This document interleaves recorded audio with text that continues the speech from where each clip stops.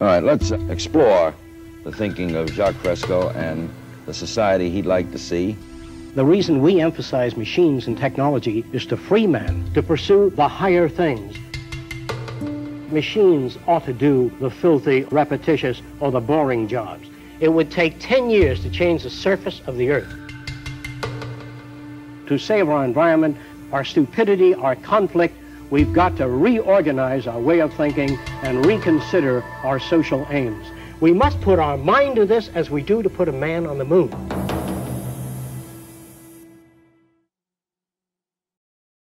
Like many kids, when I was 6 years old, I dreamed of flying in space. I'm old enough that back then the only astronauts were Flash Gordon and Buck Rogers. Guys will blast them to pieces before they land.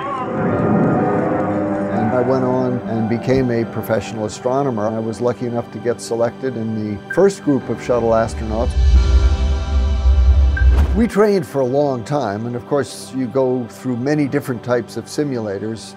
But when you're actually sitting up there on the rocket, you realize that, hey, this is not the simulator.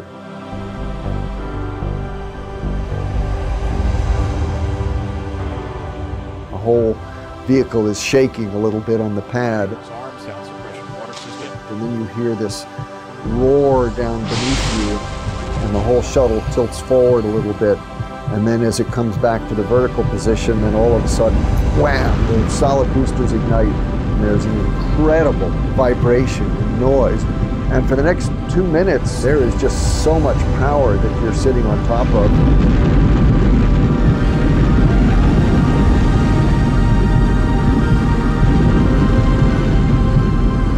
I was just sort of holding on, thinking to myself, whoa, I hope this whole thing holds together. And sure enough, it did. Of course, by that time, looking out the window, the blue sky has already turned to the blackness of space. And I can see in the distance the coast of Africa coming up into view, and I always remember that feeling on my first flight when I realized, wow, you're in space.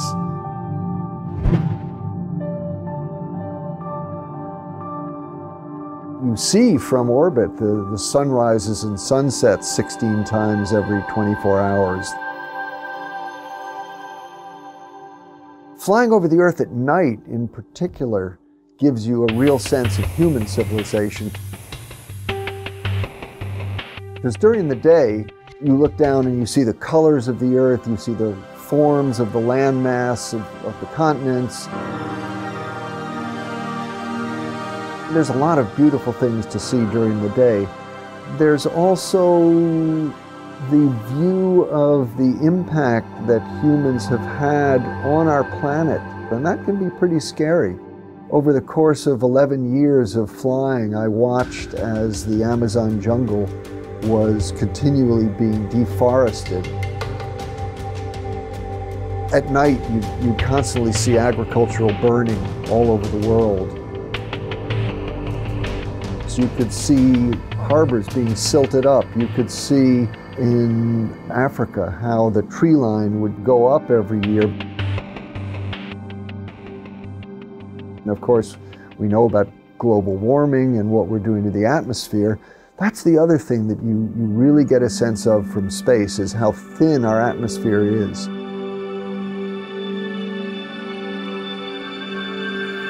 Basically, the idea that we're seeing this environmental damage on the Earth created by humans, but we see it from a cosmic perspective, means that it's just not something that we can ignore. The planet is responding to the presence of humanity.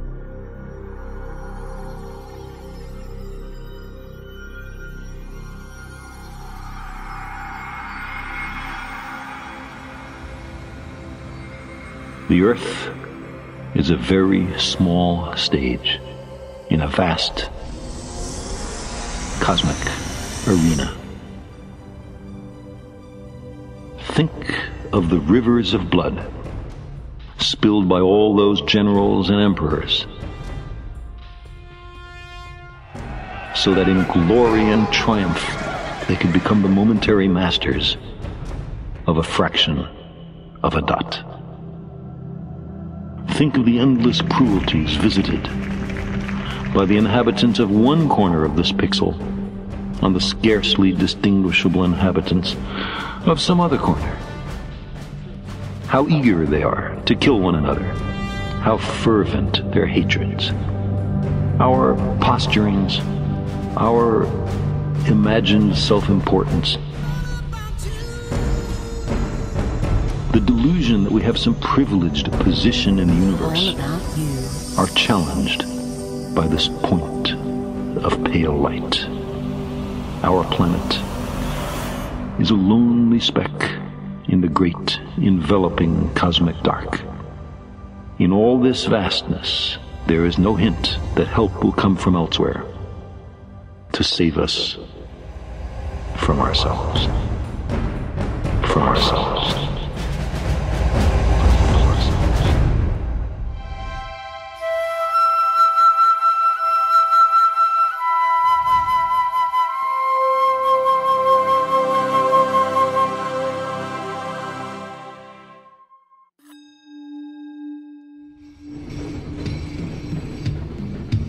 For the first time, we have the capability, the technology, and the knowledge to achieve a global society of abundance for all. We cannot continue as we are, or the consequences will surely be dire. A 2012 UN report states that a global population growth from 7 billion to almost 9 billion is expected by 2040. Demands for resources will rise exponentially. By 2030, requirements for food are projected to rise by 50%, energy by 45%, and water by 30%. We are presently depleting natural resources 50% faster than their planet can renew. At this rate, it is estimated that we'll need 3 more planet Earths to keep up with resource needs as they are today. What is the 6th extinction? Is it happening right now? What's the cause of it? What we as human beings are doing to the planet, changing the basic conditions of life very dramatically and very rapidly. And yet, from environmental disaster to war, our obsolete value systems perpetuate insanity, threatening us on many fronts. Is it the best we can do to just clean up after the fact? Are politicians capable or even competent to manage the world around us? Speaker, let me explain. The Prime Minister. Are we simply incapable of anticipating and planning for our future? Are we innately flawed in ways we can't change? Why not just use firing squad? We often hear that human nature is fixed. Only human nature. And our worst qualities are inborn. How are they going to stop being criminals? Oh, nonsense. They were born that way, and there's no use trying to change them.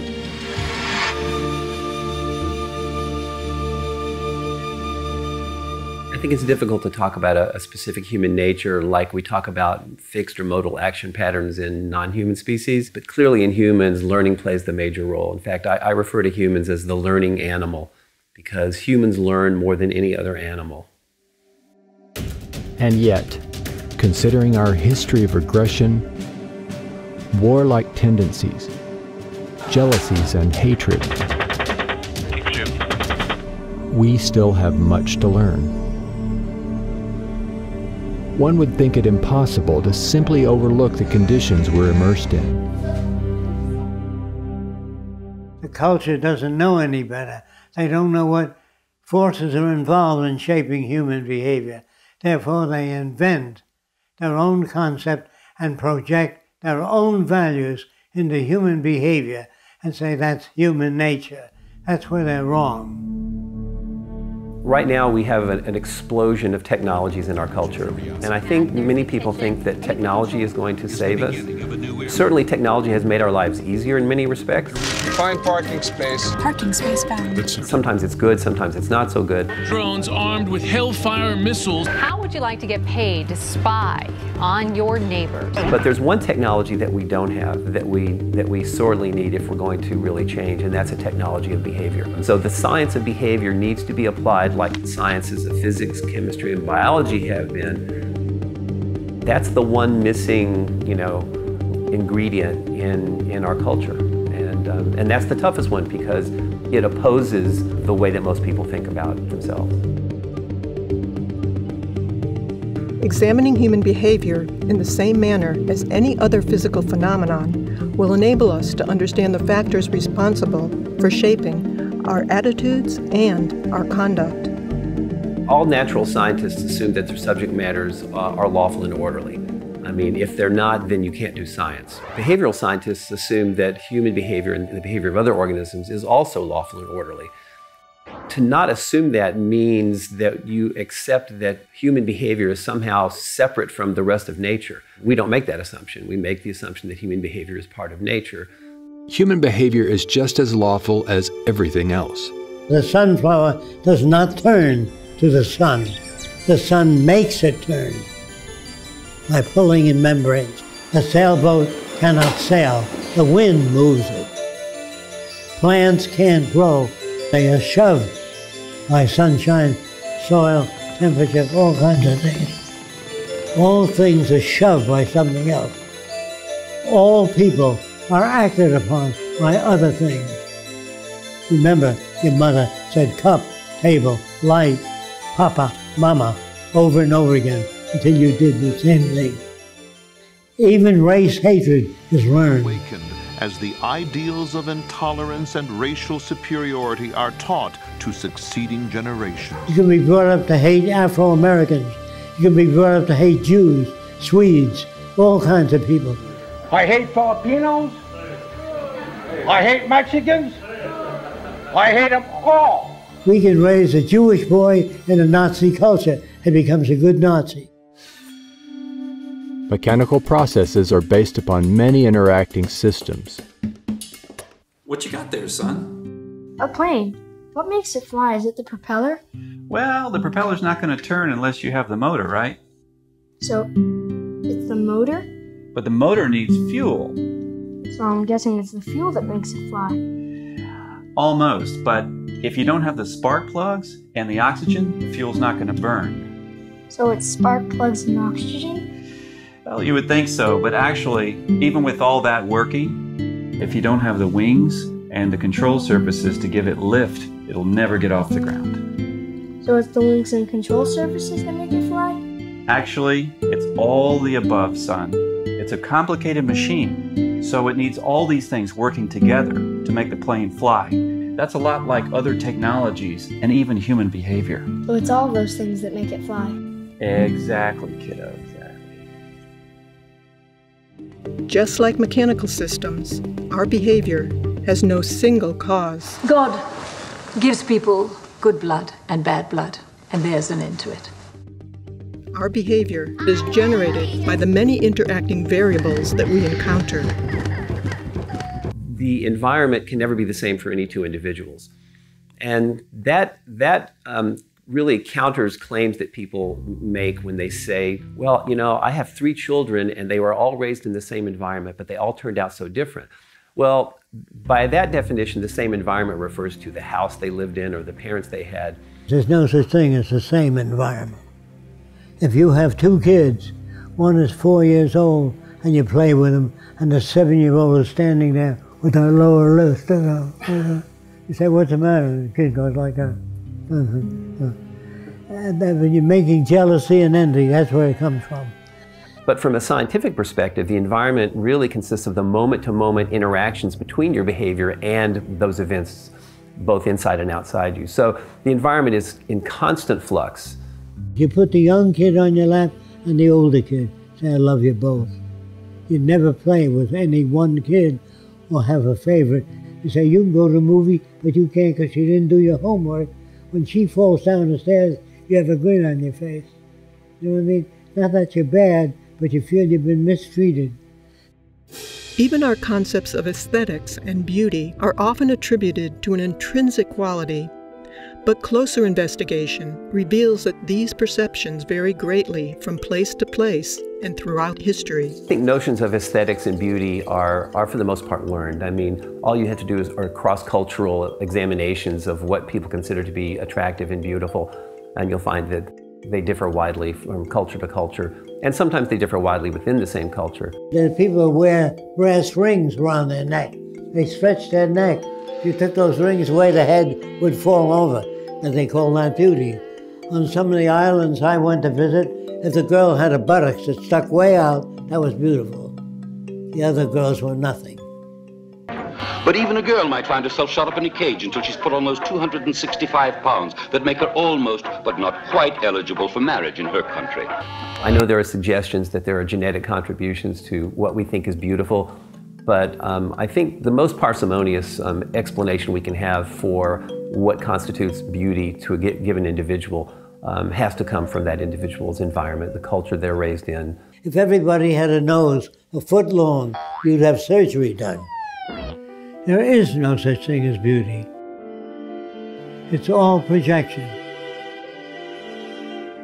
If you marry the most beautiful girl in the world, and she turns out to be a pain in the butt, that face becomes ugly to you. Some researchers are posing that genes, rather than upbringing, determine if someone might become a criminal and even a murderer. If you ask people to tell you what determines whether they become a doctor or a lawyer or whatever profession, most people will agree that it has to do with your upbringing. You know, the influences from your parents, from teachers, from others, and not genes. Genes don't determine that you become a lawyer or a doctor. Genes don't give us a value system or a process level by which we operate. Well, genes don't shape our behavior. The genes themselves were shaped by our evolutionary history, but our behavior alone is squarely shaped by the environment that we're exposed to. Behavior does not occur in a vacuum. It is always dependent on considerable environmental input. I wanted to know whether men have a natural attitude toward women or do they learn it. So I went to some island years ago. But the interesting thing about the islands is they wore no clothing.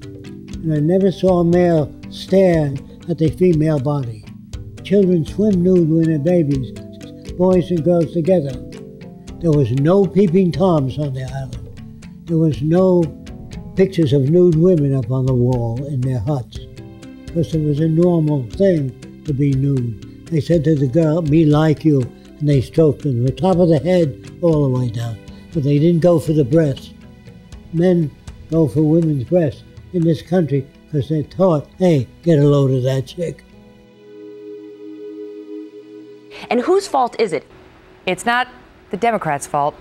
And it's all Obama's fault. Of course, the traditional notion, which is one that gives the individual personal responsibility and autonomy, is one that gives the individual credit for his or her behavior, and also, on the other hand, blames the individual for his or her behavior. Blaming people for their behavior is one of the most detrimental things of our so-called advanced culture. Their behavior is shaped by the culture they're brought up in. And of course, that's built upon or based upon an assumption that we are free and we freely choose our behavior. But a scientific perspective actually takes the opposite viewpoint. The scientific perspective is a determinist one, which suggests that our behavior is lawful and orderly. Our behavior is caused. There's no serial killer that doesn't have a background that made him that way. Every gangster, every New York gangster is made that way by associating with people like that. Our social and legal systems blame and punish the individual. Yet these attempts to modify conduct by punitive means ignores the person's background and surroundings, which shape that behavior to begin with. From old-school prison gangs to disruptive street gangs, it's a dangerous mix for staff and inmates alike. Research shows that learning also changes the physical and chemical structure of the brain. Obviously, there are many contributing factors, but genes play a small role in comparison to the effects of the overall environment on how we learn. No Chinese baby was ever born speaking Chinese. Did you know that? They had to go to school to learn the language. No French baby was ever born speaking French. No matter how many years the parents spoke French, they have to learn it. Our cerebral cortex is really built on plasticity. Our behavior is very malleable and very adaptive. We're the most adaptive creature on the planet. And if you look at the history of humankind on the planet, you can see that we've learned to adapt to every single environment on the planet. The only difference between a preacher and a thief is the environment they're reared in. We don't come to our own conclusions without any outside influences. We don't change our minds. Our minds are changed by events. You heard about them, right, brothers? No. They say they want to build themselves a flying machine. They ain't never gonna be no flying machine. If God wanted them to fly, he would give them wings. Yeah. Our minds are changed by events. I changed my mind. Yeah, me too. If you're born with a brain that's more effective, faster than the average brain, you become a fascist faster if you're brought up in a fascist environment. A good brain cannot describe that which is significant. A brain has no mechanism of discrimination. Only experimental evidence determines that. If the surroundings that establish our values remain unaltered, in spite of the urgings of poets, priests, and politicians, the same behavior and values will persist. If you tell people that you're not to fish in a certain area, if you don't provide food for those people and the means of living, they will violate those laws. All laws have to coincide with the nature of the physical world. But it isn't the law that prevents crime. It's if you meet the conditions. These days, rhino poachers come by helicopter, armed with powerful tranquilizers and a chainsaw. Rhino horn is now worth more than gold. If people are unemployed, they will do whatever they have to do to feed their family. So if you make a law and say that you're not to steal food, they will steal food if that serves their family needs. Any law that's made by man that doesn't fit the circumstances of reality will be violated. Higher ideals and aspirations that people hope for can't be realized when there is deprivation and war. If you want to go bomb somebody, there's remarkably little discussion about how much it might cost. But when you have a discussion about whether or not we can assist people who are suffering, then suddenly we become very, cost conscious. No culture evaluates human behavior in this way. If they did, they would question, what is it that generates greed, bigotry, inequities, and war? They bring you up with the values that put them in power. Unfortunately, all societies to date have indoctrinated people toward values that perpetuate those in power.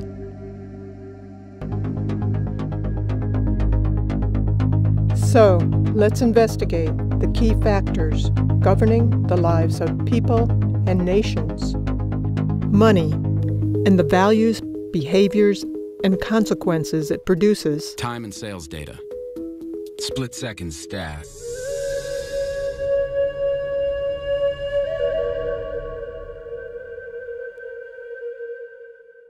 As a remnant of antiquity, money now largely serves as a mechanism of corruption, deprivation, and control in the hands of a few. It's corrupted everything. I mean, every institution that we live in is corrupted by money. What's fascinating to me is that we can become enslaved by something that we've created. Not physically, but just mentally enslaved by a notion that was invented by humanity. You know, it is archaic because I think we've grown past what money can do. It is well enough that the people of the nation do not understand our banking and money system, or if they did, I believe there would be a revolution before tomorrow morning. Henry Ford, Ford Motor Company. In a desperate attempt to survive, many work multiple jobs. They may steal, lie, or embezzle. So stress-producing that the average person worries about rent, losing their job, can't pay off the house. On a bigger scale, the profit motive creates a ruthless cycle of devastation. Illness, pollution, and war are accepted as normal. You have sort of a wartime economy that begins to be self-perpetuating, and you have powerful people inside of a power vacuum, really, you know, who see it as in their interest to perpetuate the conflict. But it does benefit the few at the top who live parasitically by the manipulation and control of money. The banking system right now is effectively enslaving individuals, enslaving students, enslaving institutions, and sucking resources from them. They set it up so that there would be private central banks that could charge everybody interest on the currency and allow themselves to get rich without having to do anything. Who's been doing all of this?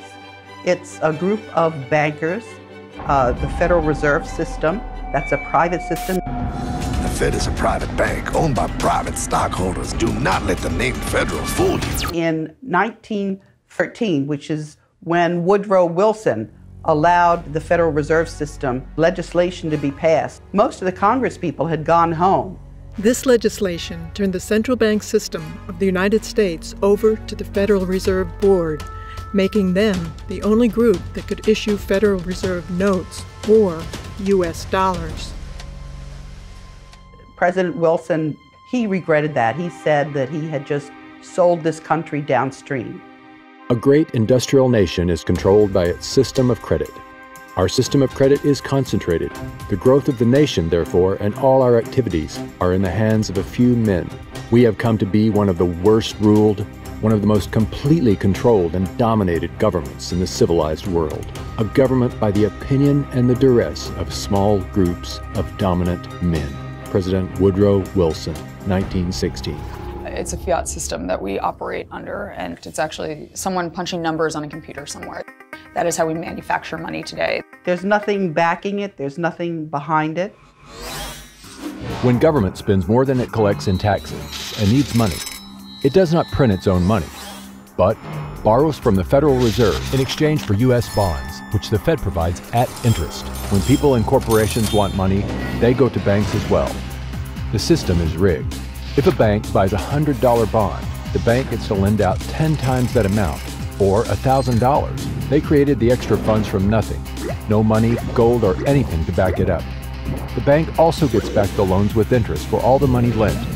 Money is created this way from the simple signature of a borrower with the promise to pay it back. And to make matters worse, very often people are paying the amount back many times over due to the interest. This is the process by which individuals, companies, and governments acquire money. It is respectably referred to as fractional reserve lending and is used globally by most other banking systems, keeping people and entire nations in perpetual debt. So if you just keep printing dollars with no backing, at a certain point, people lose confidence in the currency, and that's what's happened. The banking system right now is in the business of manufacturing risk by creating debt for individuals and people. And so there is the risk that those people will not pay that debt back. But the liabilities for the risk have been and continue to be assigned to the U.S. taxpayer in the U.S. currency. We're now sitting in a situation where the world's currencies are about to crash. Nobody knows how long it's going to take, but the Federal Reserve System has been printing dollars like there's no tomorrow. You have what is effectively a criminal enterprise based on the manipulation of people's attention, resources, and time in order to extract value from them. They're stealing money from us that way. They're stealing the result of our efforts and our labor. And that is something that has grown as a cancer on our society. These bankers are all part of a system called the Bank for International Settlements.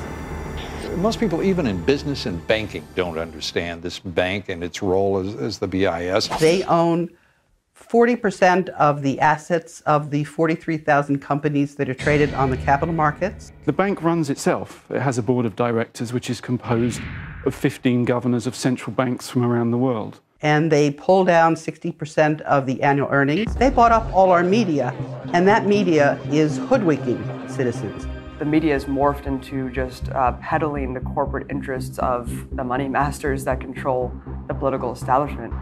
There's about 118 boards of directors that sit on these 5 giant media corporations. And they all serve different boards of Monsanto to weapons to food. So when you have all these interests bleeding together, it's that much harder to differentiate what interests you're seeing laid out in the mainstream media. Fair, balanced. If you want to understand power, you have to understand who nominates candidates, not understand who votes for candidates. Our system is not a democracy. The percentage of our population that participates in the nomination process is literally less than 5% of the population, and really less than 1% of the population. If I was in control of the nominating process of everything that everybody ate, and I always nominated cheeseburgers or fried chicken, and I told you that it was a democracy and you could eat anything you want as long as it was a cheeseburger or fried chicken, would that be a democracy? I could sell it to you as a democracy because I don't decide whether you eat cheeseburgers or fried chicken. You get to vote in a very large and well-publicized election as to whether we're going with fried chicken or cheeseburgers. And people organize into very tribal groups, being very anti-fried chicken and very pro-cheeseburger, or they'll explain to you exactly why cheeseburgers are going to be the end of the world and why fried chicken's going to save you. Those who can afford it hire lobbyists who essentially buy politicians. Most of the time, either party will suit their needs. Definition of a lobbyist in the United States is someone who advocates for someone else and is getting paid for it. The laws then enacted are quite often written by the corporations to benefit themselves. Professor Thurber sees an underground explosion in lobbying and estimates the industry actually brings in more than $9 billion a year, exceeded only by tourism and government. The reason that we aren't changing things right now is the banks have lobbyists in Washington in numbers I've never seen. Lobbyists are strictly there to buy access. They are not there to enhance the democratic process. Families and working people just don't have that kind of representation, power, or influence to look after their needs. They've designed the system to reinforce and, in a sense, finance themselves based off of special interests. Everything that was around in 2007, 2008 that we get so scared about, the mortgage-backed securities, the credit default swaps, the other derivatives, they still exist. They absolutely do. And yes, there's higher capital requirements for the banks, so they can't be as leveraged, but those are not that high. And if we don't have a media that's providing who's really like writing these bills and passing this legislation and what it's all for and who it serves, then we're living in an illusion. Well, I think that generally the laws in this country are written by the wealthy and the powerful, because I think by definition that's who controls the legislatures and the commanding heights of the power system in this country. And that's a scary reality, because you can pay your way into having laws implemented that serve you and your corporation as you would like them to serve. The complete impunity that corporations have to operate unabated and pollute the entire planet. A major spill of toxic coal ash is raising questions again about the safety of water and the government regulators overseeing industry. There's zero accountability, other than a slap on the wrist of a couple fines here and then. Slave labor to the exploitation of resources on the planet. The slap on the wrist of industries that pollute, cut corners, and violate policies will continue as long as it's profitable to do so. JP Morgan paid $13 billion in fines last year. If you have that much money in order to just pay fines, and they put away $19 billion for paying fines. JP Morgan is paying $410 million to settle charges with the government, but JP Morgan is not admitting any wrongdoing. Goldman Sachs settled early on in this case for $550 million without admitting wrongdoing. UBS has agreed to pay about $50 million. Under the terms of the settlement, UBS did not admit any wrongdoing. Well, I think that people commit the crimes that they're in a social position to commit. I think it was Bertolt Brecht that asked, which is a greater crime, to rob a bank or to own one? And I think as we've seen from everything from the savings and loan scandals to the Wall Street meltdown, that all too often the owners of the banks are frequently looting the institutions that employ them. They commit all manner of illegal acts, and yet they're very rarely prosecuted for them. And throughout history, there's been very little, I think, pretense that the government has always acted as an agent for the wealthy class. Yes, there might be idealistic politicians that got into the game to change the world, but if they're good, any good at their job, they're no longer changing the world. They're serving the interests of their donors if they want to rise in the world of politics. They say, write your congressman. Who the hell is this jackass that you have to write? He should be at the forefront of technology and knowledge. You don't have to write him. I'm sure most of you have flown in airliners. You don't have to write the pilot, say you're flying at an angle. Straighten out, God damn it. He knows his business. That's how he got the job. The people in Washington are lawyers and businessmen and can solve no problems. If the bottom line and it's a profit-driven world, then those interests are going to be served first, and everything is going to be secondary, and that's the sad reality of it. There is no value system that's put out there that is actually beneficial to humanity because it's based on consumerism and profit making.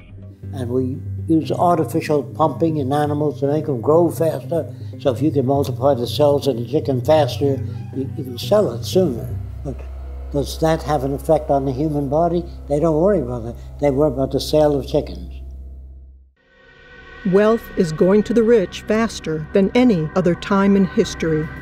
The success of the industrialized world has been dependent on the failure and the lack of development of the developing world. I mean, the reason that they're stifled is because they are indebted to the first world. We wouldn't be prospering if it weren't for the labor that's going on and the indentured servitude that's going on in the entire developing country. And so that's the power dynamic can never change in that respect because it's literally dependent on it being that way.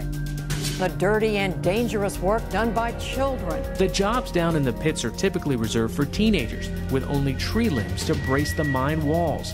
The risk to them is real. Rich governments like to say they're helping poor countries develop. But who's developing who here? Each year, poor countries are paying about $600 billion in debt service to rich countries on loans that have already been paid off many times over. And then there's the money that poor countries lose from trade rules imposed by rich countries. Altogether, that's more than $2 trillion every year. Money systems have existed for centuries, and whether we realize it or not, have always been used to control behavior by limiting the purchasing power of the majority of people. One example of this is the criminal justice system. Many proclaim prisons don't work, but ultimately, prisons are a resounding success as a tool for social control to safeguard the political and economic established system. If you hire people whose only expertise is caging people to try to fix social problems, you're not going to get a very good solution. But I think that they're very good at caging people, and I think that's why mass incarceration has been a huge success for the ruling class in this country. The United States is really number one in a lot of things, and I think the biggest thing that we can say that we're number one in is how many people we lock up. And the United States has roughly 5% of the world's population, but we've got 25% of the world's prisoners. China has 4 times as many people as the United States does and half as many prisoners. The United States has more prisoners than the Soviet Union did at the height of the purges and the collectivization in the 1930s and the infamous Soviet Gulag. Poverty is a vicious cycle, rarely escaped by the poor. Studies found that scarcity can reduce mental capacity and cognitive performance. In children, it affects their brain development and memory. Additionally, the poor are often forced to live in areas of low air quality. Far from being a problem for only the poor, all areas of the socioeconomic spectrum suffer when our air, food, and water are polluted by fossil fuel emissions and radiation from nuclear accidents. The current energy infrastructure results in about 2.5 to 4 million deaths per year worldwide from respiratory disease, cardiovascular disease, and complications from asthma. We're in downtown Beijing and the pollution readings have once again gone off the charts. Readings are around 25 times World Health Organization standards. Including 50 to 100,000 deaths per year in the United States and 16,000 alone in California. The economic system that we're living in today is destroying the planet because it is based on an unsustainable model. We're seeing proof of that right now. The current energy infrastructure, which has been going on for a long time, has resulted in the accumulation of greenhouse gases and particles that cause warming of the Earth's climate. And the Earth's climate is warming at a rate faster than any time since deglaciation from the last ice age. In addition, higher CO2 levels, CO2 is an acid. It dissolves in water, becomes carbonic acid, and has resulted in the acidifications of the oceans, and this is destroying coral reefs.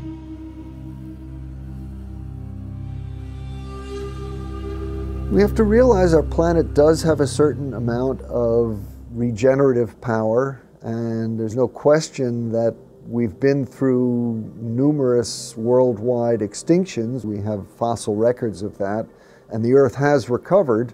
There is a limiting carrying capacity, though. There are many additional impacts of global warming. Sea level rise is a very big concern. For example, right now there is about 65 to 70 meters of sea level stored in ice, mostly in the Antarctic, but also in glaciers in Greenland and also sea ice in the Arctic and other places. The temperature's warm enough that we melt all this ice. That means the sea levels will rise 65 to 70 meters, and that will cover 7% of all the world's land and result in all this is along the coast where most people in the world live. This will cause a significant disaster. We're also seeing enhanced storminess, increased intensity of hurricanes, and greater extremes of weather associated with global warming. So there are significant problems associated with this, and these are all tied back to the emissions from coal, oil, and gas combustion that have been occurring since the Industrial Revolution that started in the mid to late 1700s.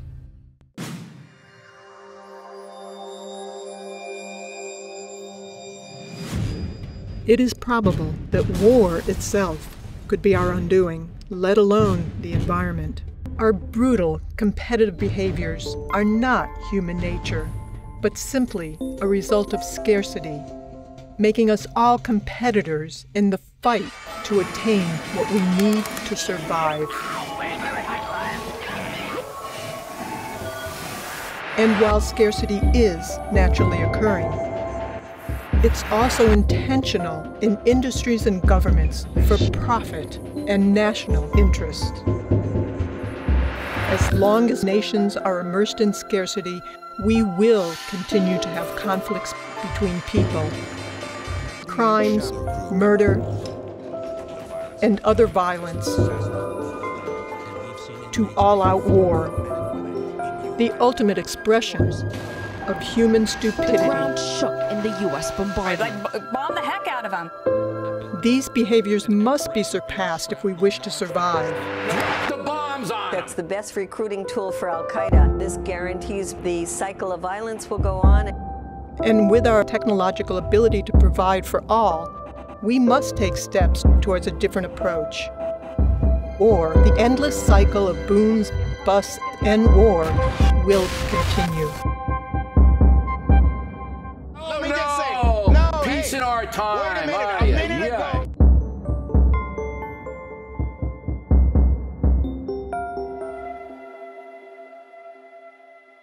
Nobody, including the United, and most of all the United States, goes to war to liberate or spread democracy. The only incentive on a practical level to go to war is to acquire resources. In the United States case, it frequently is either energy resources, shall I say, supporting political alliances to preserve access to energy resources. Smedley Butler, a U.S. Marine Corps General Major who was the most decorated Marine at the time of his death, stated it well when he wrote, I spent 33 years and 4 months in active military service, and during that period, I spent most of my time as a high-class muscle man for big business, for Wall Street and the bankers. In short, I was a racketeer, a gangster for capitalism. I helped make Mexico safe for American oil interests. I helped make Haiti and Cuba a decent place for the National City Bank boys to collect revenues in. I helped in raping of half a dozen Central American republics for the benefit of Wall Street. I helped purify Nicaragua for the International Banking House of Brown Brothers.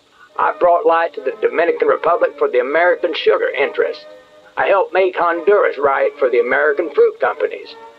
In China, I helped see to it that Standard Oil went on its way unmolested. Looking back on it, I might have given Al Capone a few hints. The best that he could do was operate his racket in 3 districts. I operated on 3 continents. War is a racket. It always has been. A few profit and the many pay. But there is a way to stop it. You can end it by disarmament conferences. It can be smashed effectively only by taking the profit out of war. Our universities today are better equipped than ever. Best microscopes, the best scientific equipment. The bombs are getting worse. The wars are getting worse. Killing is getting worse. You don't need to kill people, bomb cities. There's something wrong with our culture, very wrong. To blame any individual or corporation does not get at the root causes of the problems. The structure of our socio-economic system itself has everyone out to meet their own needs, creating a predatory, competitive environment. Attempting to find solutions to the monumental problems within our present society will only serve as temporary patchwork, prolonging what is quickly becoming an obsolete system.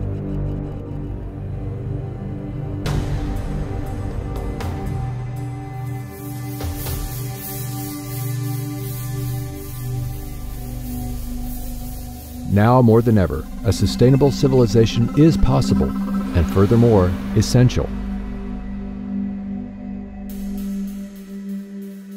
Our social designs, language, and values have evolved from ages ago. The reality of scarcity in earlier times shaped our behaviors and remains deeply entrenched in all cultures today. The history of civilization is a story of change, and this includes our social systems as well.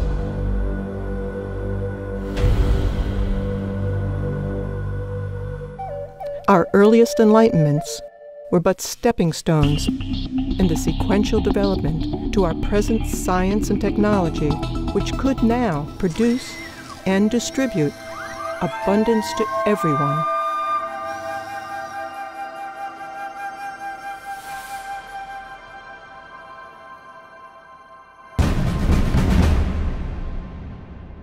There's no question that many jobs simply aren't coming back, but probably the biggest single driver of that is the way technology is racing ahead. If we continue on current paths, the next 10 years will be even more disruptive than the last 10 years because the technology is accelerating faster.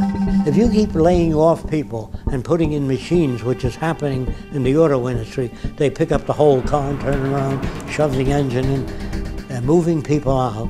There comes a time when millions won't have the purchasing power to buy cars. That's when the system collapses. But all of our growth is associated with increased consumption, increased use of energy and other resources. And when you ask economists, well, what's the alternative that enables us to continue to be prosperous without destroying the natural environment on which we depend? And they don't seem to have an answer for that. There's no solution within the present day type society.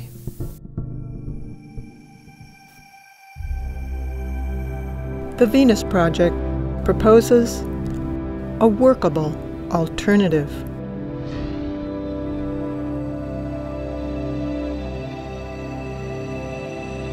The aim of the Venus Project is to secure, protect, and assure a more humane world for all through the application of technology and cybernetics with human and environmental concern.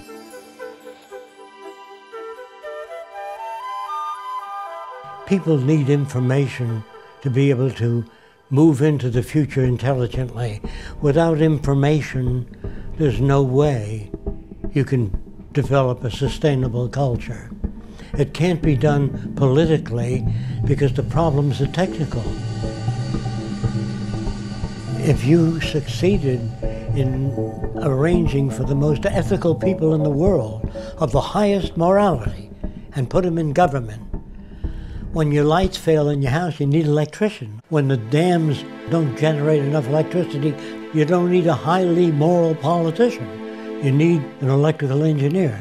So our problems in the world can be solved by technical people.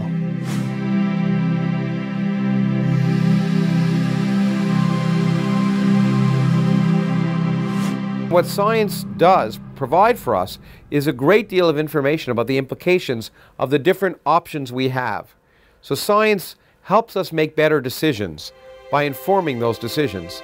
And that's why it's a shame to turn away from science in the public arena. Science is not an emotional way, not a wishful thinking way, but a rational way of seeing what the connections are. That's what science is about. How could that not apply to everything? Well, the scientific method, quite simply, is a process by which you can try and distinguish what accurately describes the universe from what doesn't. It involves several steps. Often, of course, you make some supposition or prediction about what phenomena might result based on some theory. But then, most importantly, use empirical data, testing. You test your idea in a way that's falsifiable. When they said to scientists, can you put a man on the moon? The answer was, I don't know. They go, how do you find out? Well, we have to put a guy in a centrifuge and spin him and see when he conks out. Then we know how fast the rocket can go. It can't start out at 7 miles a second. The guy would flatten out. After they try all these, then they say, this is what we have to do to get a man on the moon. You have to perform additional tests that are more selective to determine, in fact, how accurate your idea is. And science continues by the process of continual testing your ideas. If you're going to get into nature, you're going to get into the rules by which nature operates. And it does operate by very specific rules, which means it's predictable. And so what's science? For me, it's more than a body of knowledge, it's a way of thinking.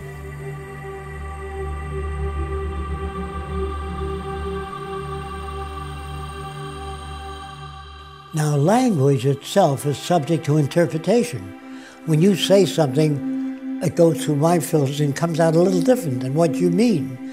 Now, if you had that in the scientific world, engineering world, when engineers talk to each other, they use physical reference for their language. If they all interpreted what they think the other guy meant, you couldn't build bridges, they'd collapse. So in medicine, when a doctor says hemostat, the nurse doesn't hand him a towel, she hands him a hemostat. So that language is very precise. The thing about science is it's independent of culture, religion, language, everything. That's why scientists from around the world can work together. We all speak the same language. They're talking specifically. A wonderful thing about a blueprint, if you give a blueprint of an automobile to Italy, China, France, they all turn out the same automobile because it has uniform interpretation. I was just giving a lecture about two very important results which vastly disagree. What did the two groups do that vastly disagreed? They decided to work together. And their interest was determining what nature tells us, not what they wanted to be true. There's no Chinese way of building airplanes. There's a mathematical way.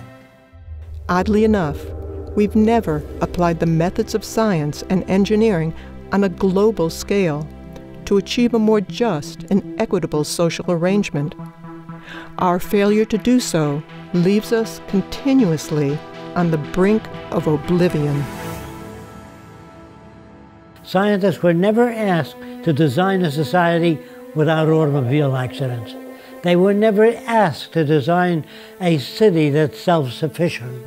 You know, you took the Manhattan Project, they were supported, so they built the atom bomb. We're working on the wrong things.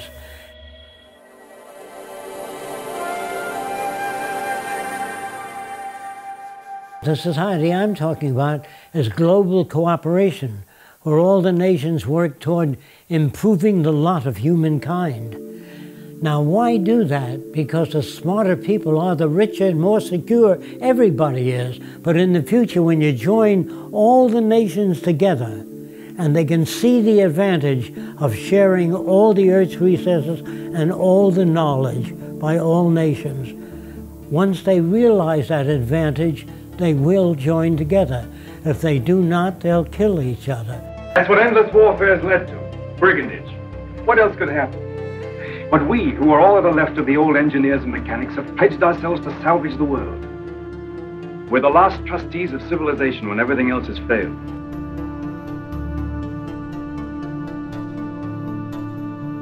If our planet had a common catastrophic threat, such as a large meteor heading toward the Earth, nations would unite and call upon science and technology to solve the pending catastrophe.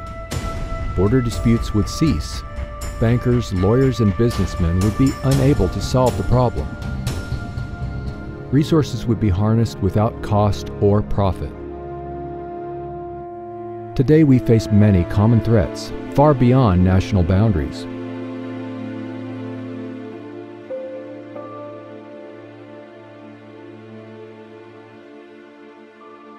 In the world today, we have enough resources to solve most human problems. We can build cities, hospitals all over the world if we use resources. But if you conscripted all the money in the world, there's not enough money to build hospitals and housing all over the world and finance the education of students. But we do have enough teachers and enough buildings we can use for universities. We have the resources. Money is an interference because it limits our ability and it limits our dreams.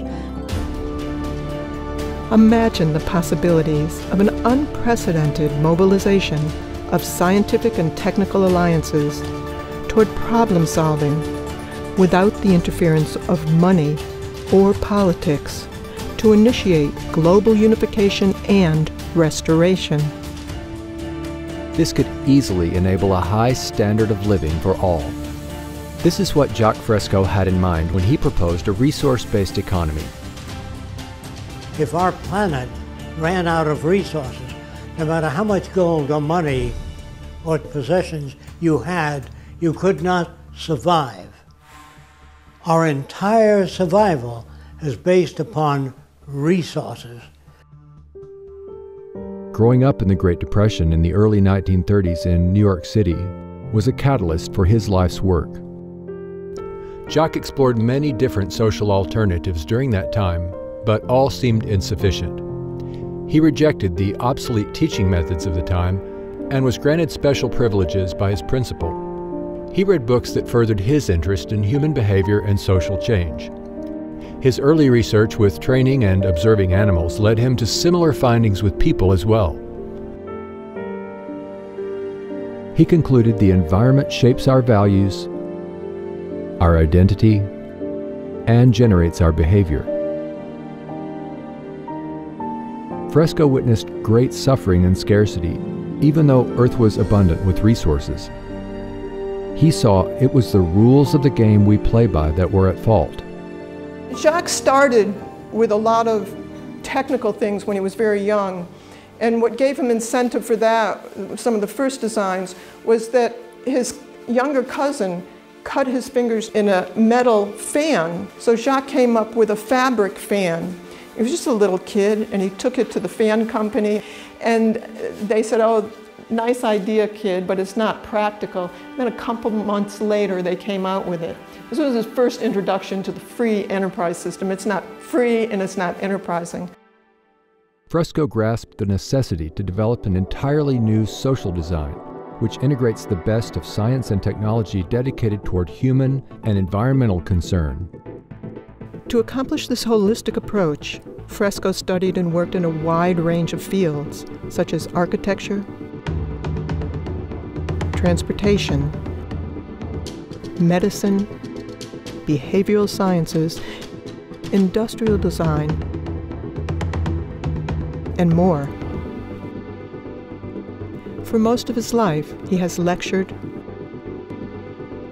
written books, designed and produced models and media to introduce methods that could work for all instead of only a few individuals. Sometimes when you talk about a new kind of world, it frightens people. They figure, well, gee, everything is technical. What about the human aspect? And I had to devise models and make buildings and homes to show people what kind of home they might live in the future.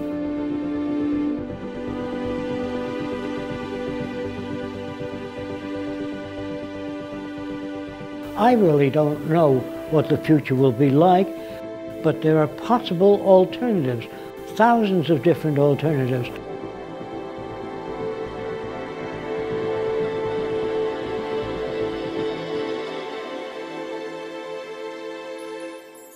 Fresco and co-founder Roxanne Meadows built the experimental structures to test and illustrate his designs and provide a research center from which to continue furthering the aims and proposals. We moved here in about 1980, and this was all flat tomato patch, most of it. We got 10 acres and another 10 acres. Jacque wanted an island in the Caribbean, which was $800,000, and we couldn't afford it, so we settled on 1,000 an acre here in Venus. So we made it look like a tropical island. We planted hundreds of palm trees and fruit trees and dug the waterways. And then the animals came. You know, we have deer, lots of alligators, bear, fox, raccoons. So it's really living in harmony with nature here. This is kind of an example of what the outskirts of Jacque City would be like. There would be one building very close to another building, but there's so many trees in between that it looks like you're living in a forest. So what the Venus Project really wants is to unify all the nations of the world toward common goals, such as clean air, clean water, non-contaminated food, and make that available to everyone.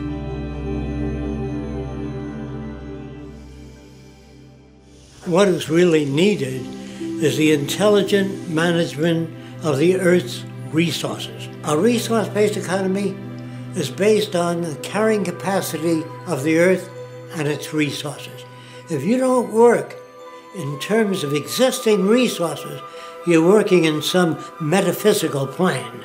In a resource-based economy, all resources would become the common heritage of all the world's people, and access to the necessities of life would be for all the world's people.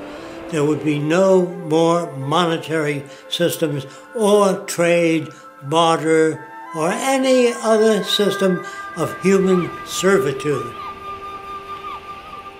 A resource-based economy allows social advancement and worldwide reconstruction in the shortest time possible. Under scientific scales of performance, we can provide everybody with more than they need.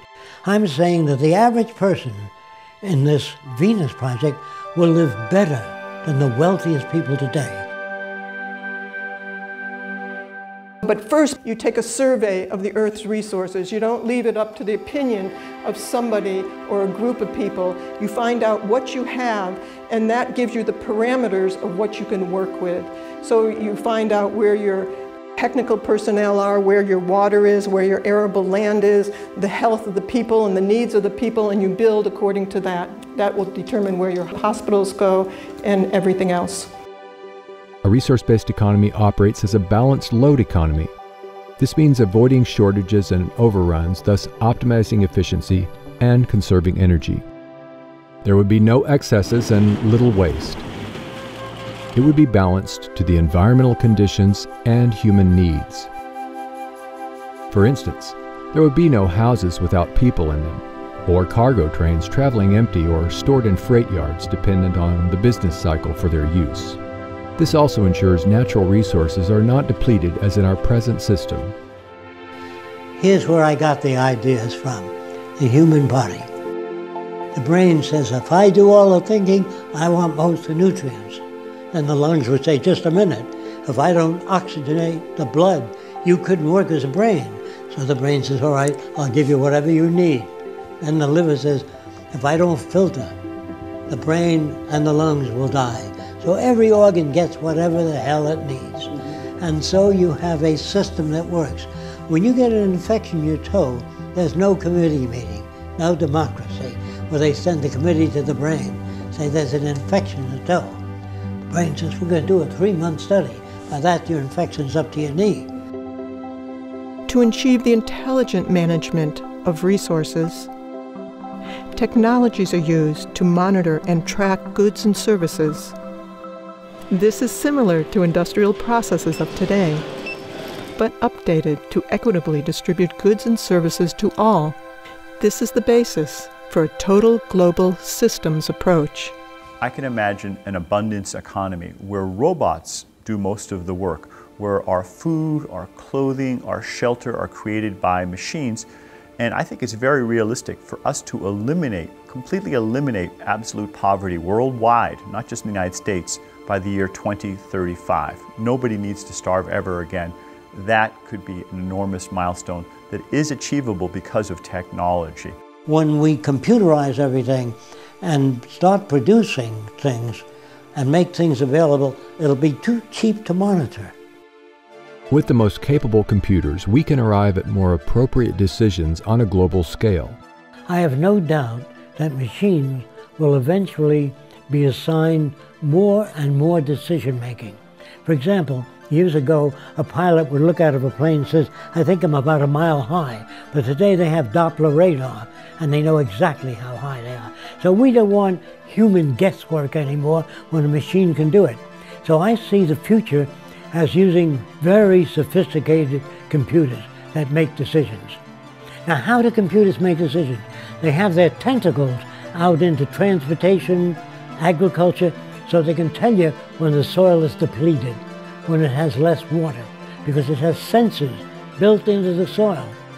The computer will be connected to weather departments, earthquake zones, everything. So I feel that eventually government will become computerized. Today, the world's fastest computer is in China. The Tianyi supercomputer is capable of 33.86 quadrillion floating point operations per second. 80% of what doctors do is going to be done by computers. Is that really true? Absolutely. I have zero doubt. You won't want a doctor to do your diagnosis or monitoring or pick your therapy.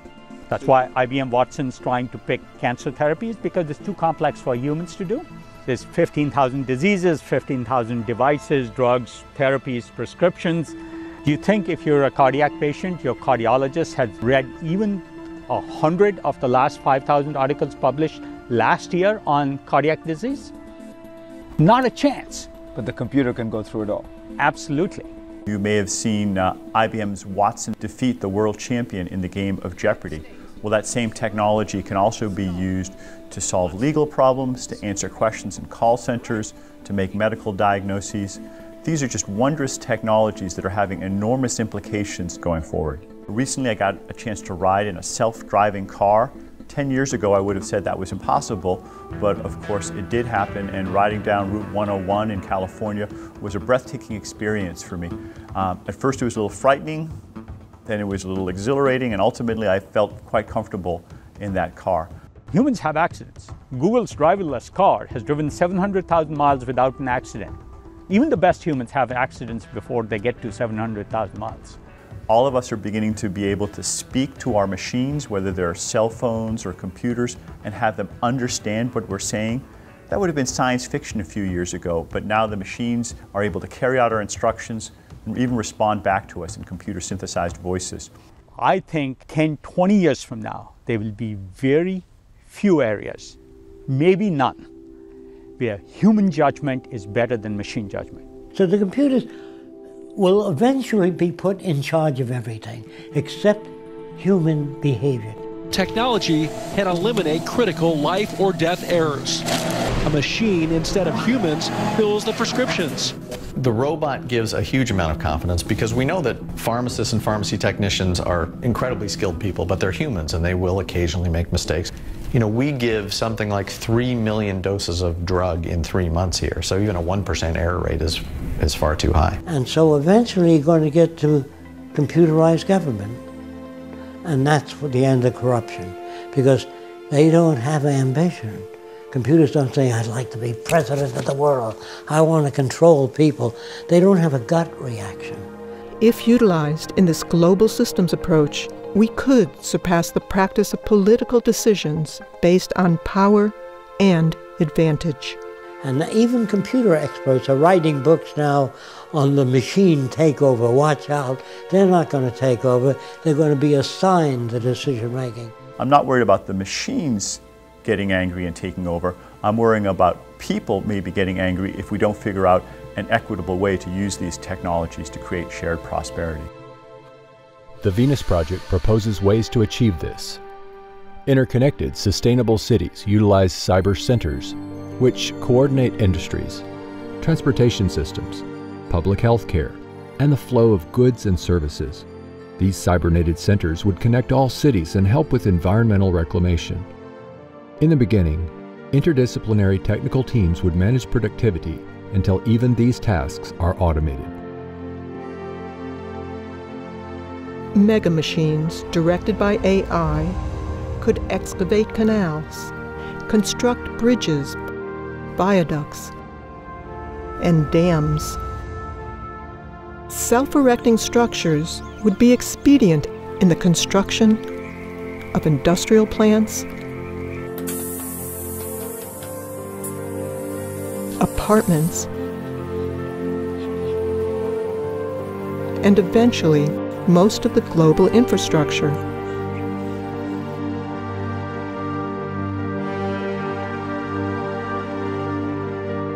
We study all the negative effects before we build anything. So there's a whole group of engineers and computers doing long-term studies of all the negative retroaction. With the threat of climate change, we may be forced to take large engineering feats. The Venus Project proposes automated canal diggers to bring rising seawaters into below sea level deserts, enabling them to bloom. The cities would only use clean sources of energy. Some say this is not possible, but even today, Professor Mark Jacobson is demonstrating otherwise. So our goal is to replace all fossil fuels. There's 30 times more solar available worldwide over land in high solar locations than we need to power the entire world for all purposes in 2030. And there's 7 times more wind than you need to do the same thing. So we are looking to combine all clean renewable energy sources that are available: wind, solar power, geothermal power, hydroelectric tidal power, and wave power. We would need about 4 million large wind turbines to power 50% of the entire world for all purposes. You might say, well, that sounds like a lot. But keep in mind, during World War II, the world produced about 800,000 aircraft in the space of 5 to 6 years, and the US produced 330,000 aircraft in 4 to 5 years. And so that was decades ago, and now we have better technologies and abilities to ramp up production. So it really comes down to willpower. It's not a technological or economic blockade to solving this problem. It's really a social and political blockade.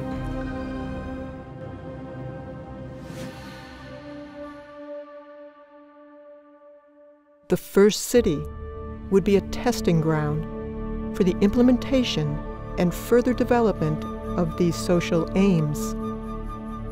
The first city would be a huge research center, making automated systems for the next city, making the first city better as well.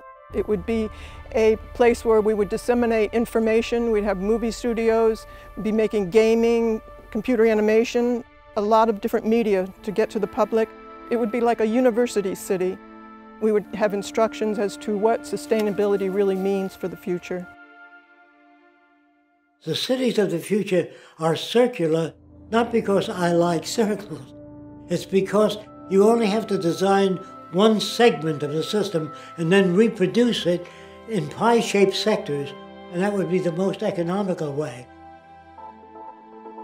When you build suburbia, it's spread out, and you have to travel one way to the dentist, the other way for shopping, another way to the doctor. The system is self-contained. There are wind generators. All the rooftops are solar generated. All of the garbage and waste is recycled under the ground, underneath these roadways. All of the roadways contain piping running up and back, and we use all that hot water to operate the air conditioning and the needs of the city. Now these are where the residential district is. If you work in the medical center, you can live here if you choose to. So this is essentially a collection of variations in houses. Your house will vary to suit your needs. Fresco's designs are a showcase for the harmonious coexistence of nature and technology. Now, some people don't like living in individual houses.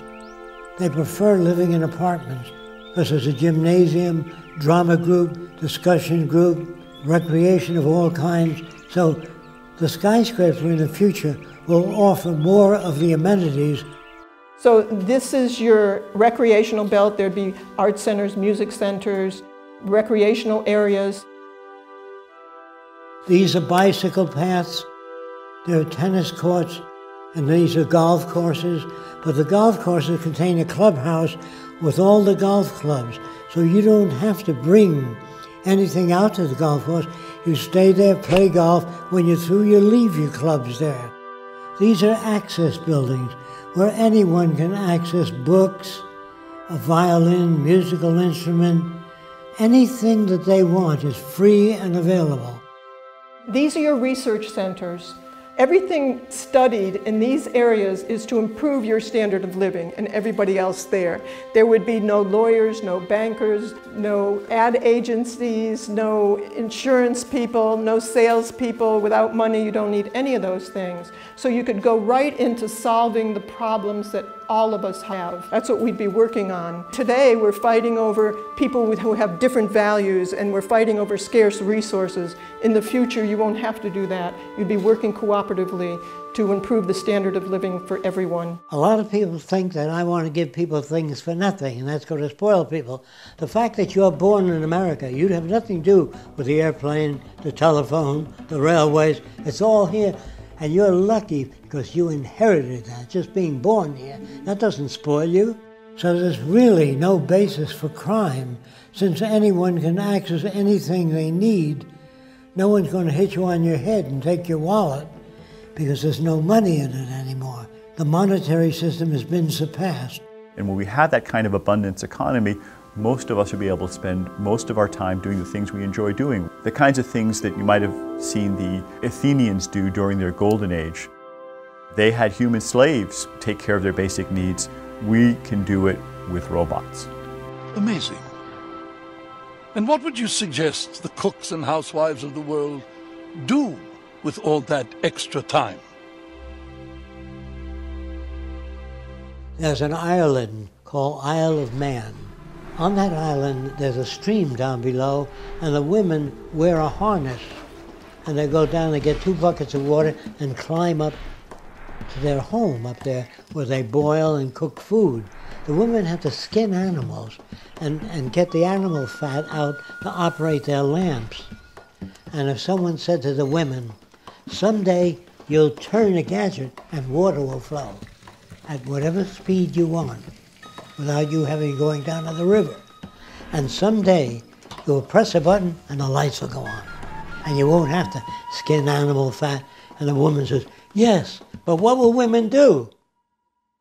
People will get engaged in how to live, how to relate, to travel, scuba diving, restoring the reefs of the oceans that we damage, cleaning the ocean and the atmosphere. So much we don't know. And you go back to school free of charge. And every city will be a university city where you're updated on what's new.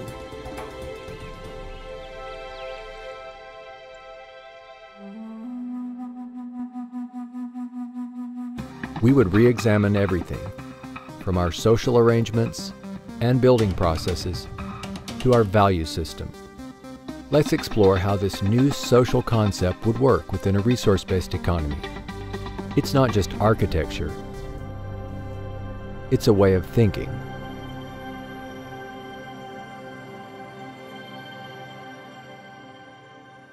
We still have neural lag. It's hard for us to step into the future without dragging some of the past. We won't make the history books of the future. We are that ignorant. Not in technology.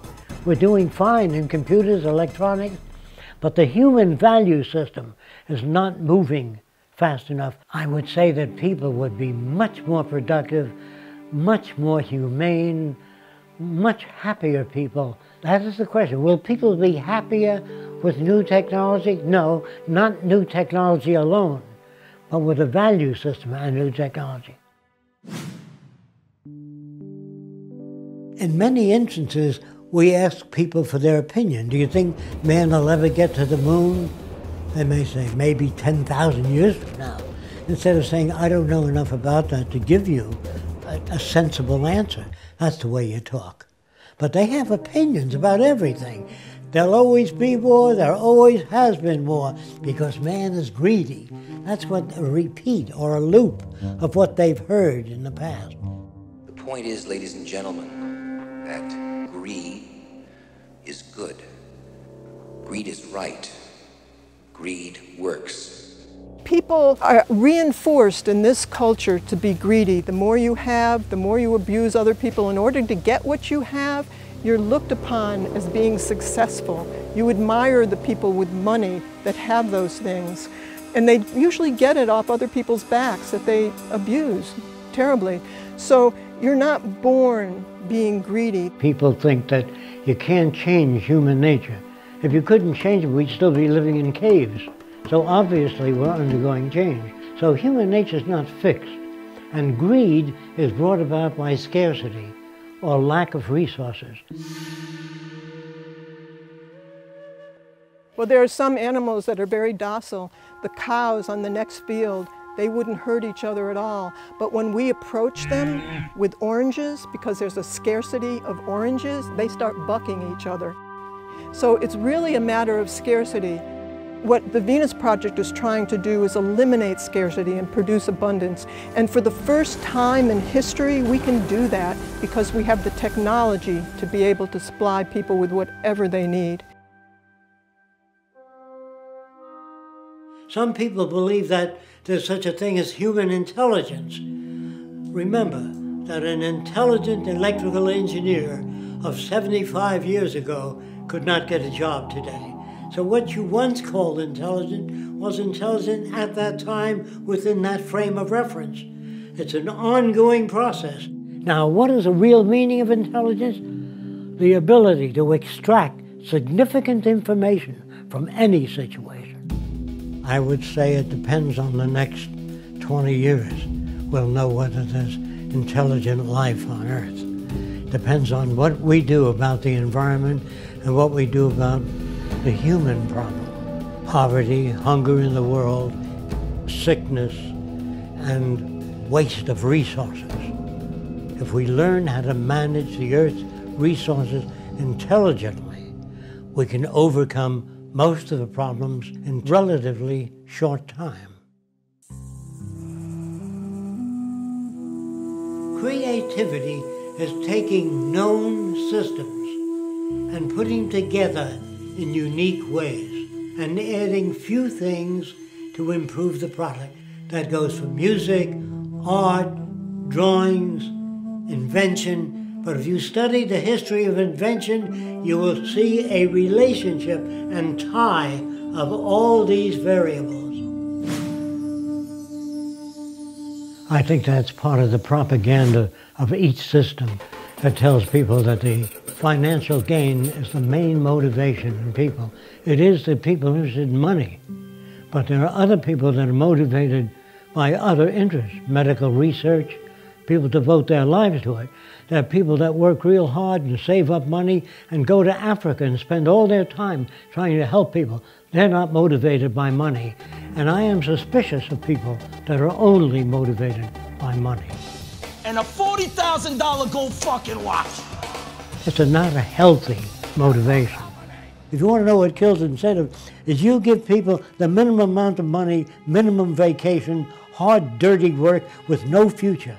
A man that washes dishes in a restaurant, they keep bringing a new pile in every 20 minutes, and he sees no out. He can never buy a home or own a car. He doesn't own enough. So what incentive is that? But he has to wash the dishes because he got 2 kids, he's got to feed them, and that's not good for mental health at all. What will motivate people? A world without war, poverty, hunger, loss of employment, loss of income. Your incentives and options are tremendous. Thousands of different things to do now that you got your food and housing and education. Now you go to work on solving not all problems, but all the problems of that time. So we do it because we are functionally selfish, meaning being selfish for yourself alone is detrimental. But functionally selfish means take care of the environment, share ideas with people, and in that way we all gain. They can see on the news every day that everything they do goes out there to all humanity.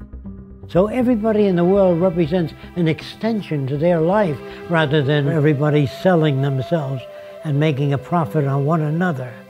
They now have the time to appreciate what the new world does, and all the films of the future will show them what's happening all over the world and what's new, and that they have free access to what's new because everybody cares about everybody else. I'd like to strike out the word utopia. There's no such thing. It's like designing the best city possible. That's not possible. We can design a far better city, but as time goes on with new invention, it's always in the process of change. Are we civilized? Of course not. It's an ongoing process. When people think, well, your ideas are utopian, that's not utopian. That's applied technology and efficiency. What we want is an emergent society that's never established, always learning new things, always moving onward toward change, and to help people adjust emotionally and intellectually to expect change, and change for the better. If the environment is structured, it produces what you would call ethical and moral behavior. But if you don't alter the environment, it'll keep producing what you got now. So the environment has to be changed. That means the schools, the things we learn, our language, all of these things have to be updated. I think that people will be ethical to the nature of the world. Ethical not because it says so in a book. They're ethical because it's better for them and better for society. So the new ethics is based upon the carrying capacity of the earth rather than my opinion. Will it be a democracy? It never was a democracy. It's been corrupt all the way back, only it's never been disclosed. Did you vote for the space program? Did you vote for the building of warships? Did you vote for any wars? What the hell do you mean by participatory democracy? It never existed. These are words. Whenever you hear democracy and freedom, watch out. That means it doesn't exist. In a world where it does exist, there are no proclamations as to human rights. It's built into the system. Black studies, women's studies are all part of a system that hasn't achieved that. In the future, for example, if you said, you know, there ought to be more kindness in the world and more cooperation, they would say, how do you do that? If you have nothing to offer, they say, why do you make noises? They would not accept that as anything sensible. Emotions are superfluous to the task. Your feelings in the future, all emotions, will be translated to an action pattern. You'll do medical research on how to develop bones that are getting weaker, how to strengthen them, how to improve the health of people. When emotions are translated to deeds rather than this. Now, another thing that really confuses people is the word love. Well, what would happen if you live with a replica of yourself? How long do you think you'd be together? How soon would you crash? So do you love yourself all the time? Of course not. How can you love another person? You only love certain things about people and certain things about yourself. The word love will disappear in the future and be replaced by a newer definition called extensionality, meaning enhance one another's lives. But I love you are just empty words that manifest nothing. It's how people behave to one another that indicates love. There's another thing that's very dangerous, claiming to be aware or conscious. You hear that all the time, at least I'm conscious. Well, I usually meet with those people and I say, where is your liver? I'm not sure. How fast is the blood moving through your veins and arteries? What area of the brain controls creativity? What area is responsible for emotions? What do you mean by consciousness? The human being on top of the Empire State Building can see a 3-foot ball, but a chicken hawk can see a dime and see whether it's heads or tails. The term used, consciousness or awareness, is limited to your senses. So we can never be conscious. We can grow in degrees and understand perhaps a little more about many more things, but we never can achieve consciousness because we don't see gamma rays, cosmic rays. We don't see all of those things without instrumentation. Religion has an old book with a lot of myths, packed with myths, and it doesn't change every year. Consider this. A scientist has a book on astronomy. Every year that book undergoes change. If you have a book on electronics that's 2 years old, it's obsolete. So they undergo change. But here's a minister with that one book under his arm. A real simplistic interpretation of the earth. And it caters to what people fear. What happens after death? What happens now is that myth and superstition is pervasive, not because we don't have better ways of understanding things, but because people want to believe things that make them feel better. Then they tell you in school that everything in nature has a purpose. You know, what's the purpose of life? So they say the purpose of the eyebrows is to deflect sweat off to the side. That means there's a designer. Now, what's the purpose of coughing and sneezing? To infect other people? They say the purpose of horns on an animal is to protect itself. So I said, what's the purpose of those horns? They say, that's for ramming other animals. I said, what if the horns go off to the side? Well, that's for keeping them off the side. What if they go back? That's keep them off the back? No. Animals are born with every which way horn, and they learn how to use them. People hope that there's some cosmic purpose to their life, but in fact, science, as far as we can tell, tells us there's no evidence that there's purpose to the universe. Does that mean there's no purpose to the universe? No, we can't prove it.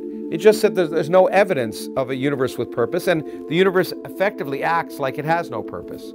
Now, should this depress us? In my opinion, no. Because what it means is that the purpose in our lives is the purpose we make. We don't want people to have loyalty to corporations or a country. We want them to have loyalty to methodology and loyalty to invention, meaning to improve everything that exists, to make them better, smarter, faster, and make them available to all people. That's the kind of loyalty that's needed. If China comes up with a new way of producing automations, congratulations. If Africans come up with a great idea, congratulations. No more loyalty to corporations, to country.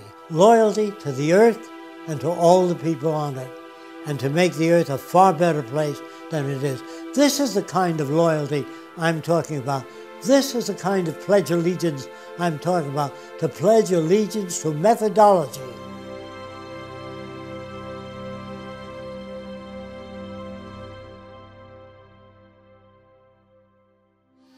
If we manage to arrive at a saner future, the tasks will be about solving problems common to all people. We have to anticipate that the earth is our salvation. If we don't take care of it, no matter how many churches you build, we will starve to death and kill each other. The real challenges are producing abundance, reclaiming damaged environments, sharing and creating innovative technologies, and improving communications between people. I know we can build a far better world without war, without most crimes, without the need for prisons, and without the need for money. We can surpass that. We have the technical ability to make things available to everyone. All the wonders of technology have no meaning at all unless it enhances the lives of everyone. The vision of applied science can serve the common good. And though this goal has eluded human civilization for centuries, the possibility of a better life for all will depend ultimately on the choices we make today.